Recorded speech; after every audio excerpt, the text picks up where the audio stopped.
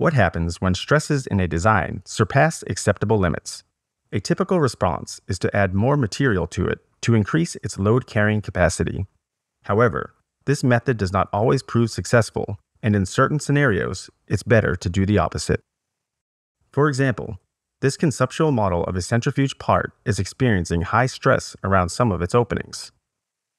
A plot with principal stress arrows shows the main stress component operates in the circumferential direction and that stress concentrations are caused by the redirection of stress flow.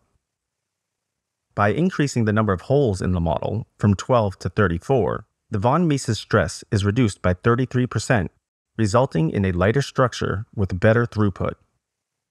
Another way to reduce stress concentrations in a structure is to use large fillet radii. However, using this method is not always possible, as the added material can interfere with other regions of a design. In these instances, a design called an undercut can be used. Like our first example, this method also calls for the removal of material. Let's compare three figures to see the benefits of this design. Here, we see no alterations made to the design's radius, giving it a stress concentration factor of 1.91. By modifying the fillet's radius size by adding extra material, the stress concentration decreases to 1.67. This last design uses the undercut method, which gives the same reduction in stress without extending the thickened region. Engineering intuition guided the design changes in these two examples.